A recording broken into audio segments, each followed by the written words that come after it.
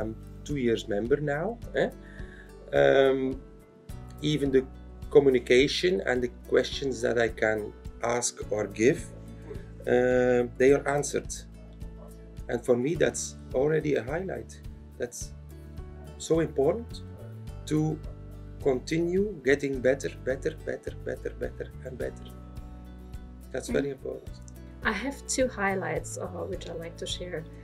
There's one highlight which is like continuously coming up. This is always when it comes to mobility, because a stay abroad for young people has really a huge impact.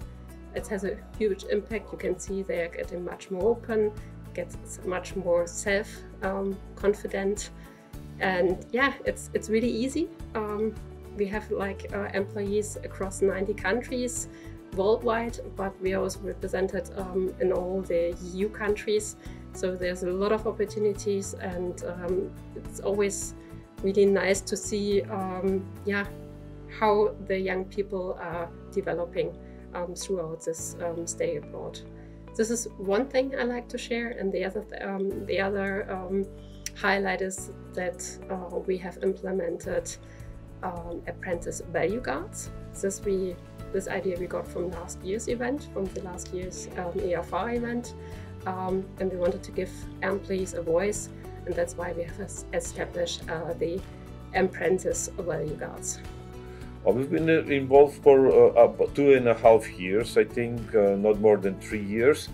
Our highlight was when we saw actually how it works, what's the real meaning of apprenticeship, and what are the benefits actually, how it works. Then we compare,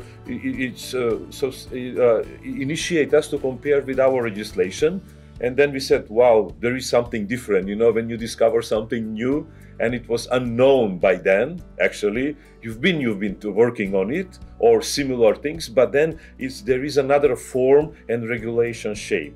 So it just initiated us discovering something new and interesting, and then it motivates us to look for other environment around, like other programs where we can use apprenticeship as a topic and as a model, and then further to develop this to build our position and to strengthen our capacities.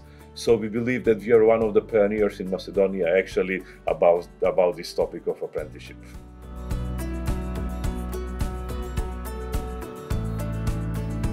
For the next 10 years of EAfA, I wish that we can engage many more members on board, and that we keep the momentum and the commitment of the current members, because they've been brilliant. They have been very generous by participating in our events and also in all our activities, by sharing their experiences, by trying to reach partnerships with other members, and by bringing apprenticeships to the forefront and making them more appealing and more quality. One of the things that the members of the network have talked about is EAfA's teeth, and asking pledge holders how they're doing on the different bits of the framework. I mean, potentially updating the framework, but there's definitely been a discussion amongst the young people about whether a pledge is enough, and maybe developing EAfA so that apprentices are able to ask pledge holders, okay, you've said you're going to do this for apprentices, but are you making sure that your apprentices are getting a good education? Are you making sure that your apprentices are treated well in the workplace? Have you developed a way to listen to and represent your apprentices?